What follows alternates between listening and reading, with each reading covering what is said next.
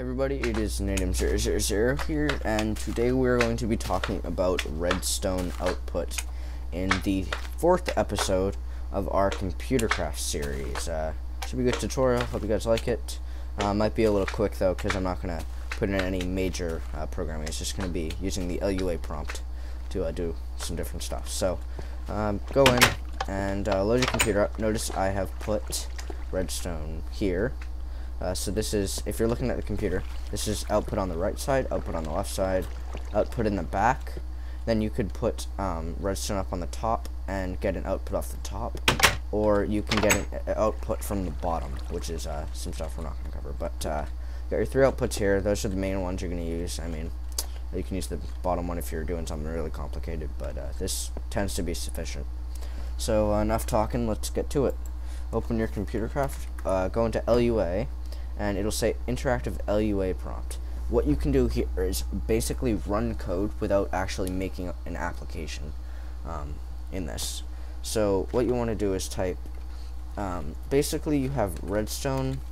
Here, you know what, I can actually show you guys something that might help. Help redstone, like that.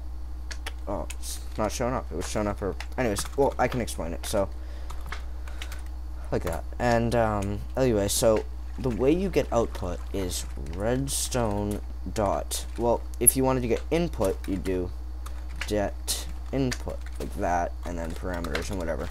To get like set and output, you do set output, like that.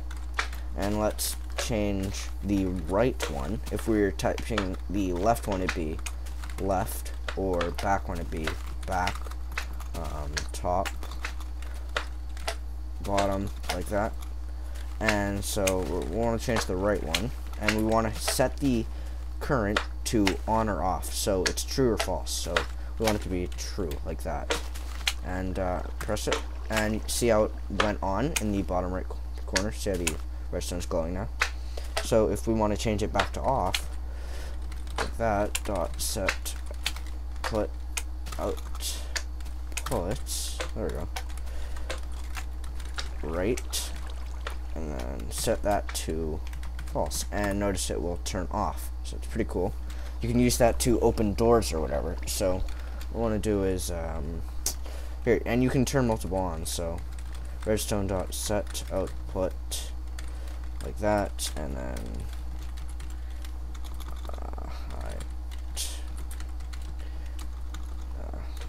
there we go. And you can also turn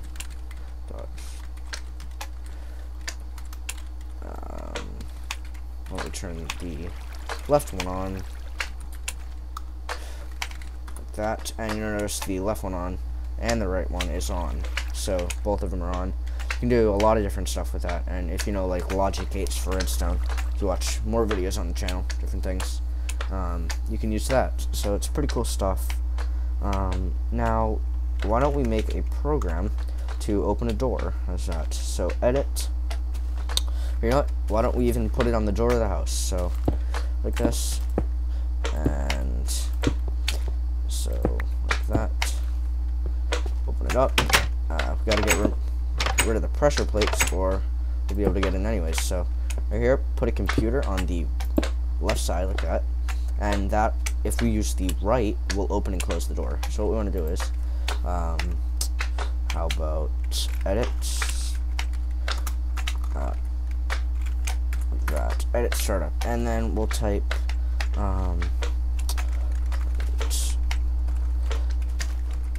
Natives,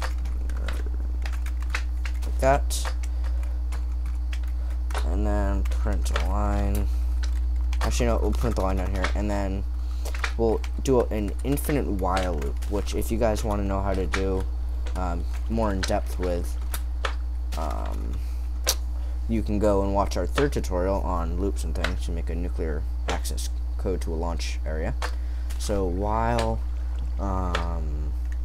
1 equals 1, that'll create an infinite loop, and while 1 equals 1, do this, and make sure you to end it to keep it organized. Print, and, or write rather, enter. Oh, we gotta do it inside the quotes. Pass, and then we'll like that. Make sure you got the space, and then input equals read like that, and then we can type. Actually, no. This while loop, we actually do want it to be set. It can't be infinite because then we're not gonna be able to do it. So let's just save it.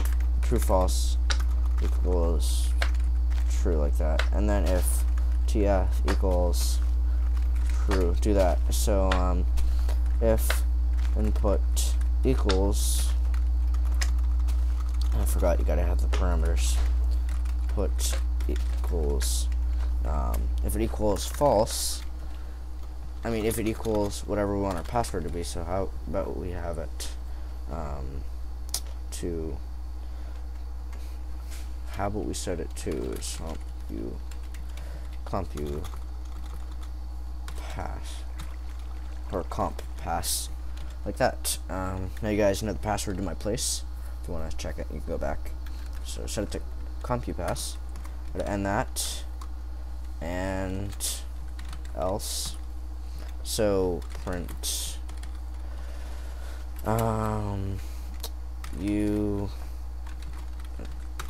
how about we just print access denied, and then print granted, and we got to put a space in there because it's completely necessary, it's aggravating if you don't. Space, and then we want to set our variable to false so the loop doesn't repeat. Again, look at the third tutorial if you want to know how to do that. And then we want to set output to true like that. Oh, one sec. So actually we want to set our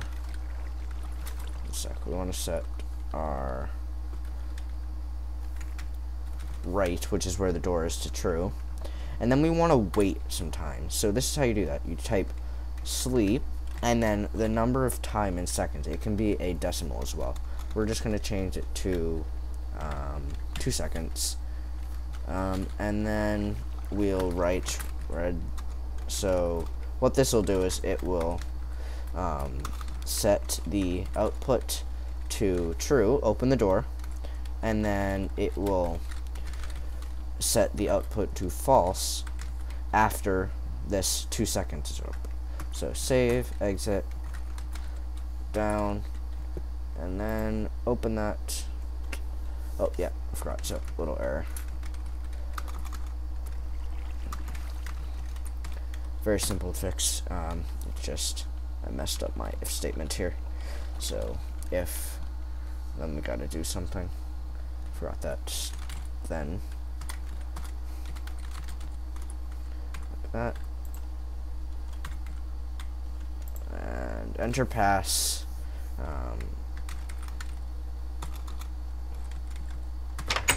And access granted. Oh, it closed the door a little too fast. Gotta do this quick. You can change this value to whatever you want. 2's a little fast sometimes. So why don't we change that to 4. Save it, exit. That. So comp pass. Access granted. You walk through the door, and door closes after that amount of time. So thanks guys for watching. Hope you enjoyed. New tutorials are coming out soon, so stay posted. If you need help, just watch these tutorials. So post your comments down below, like, favorite, share, whatever you want to do, and see you next time, guys. Bye.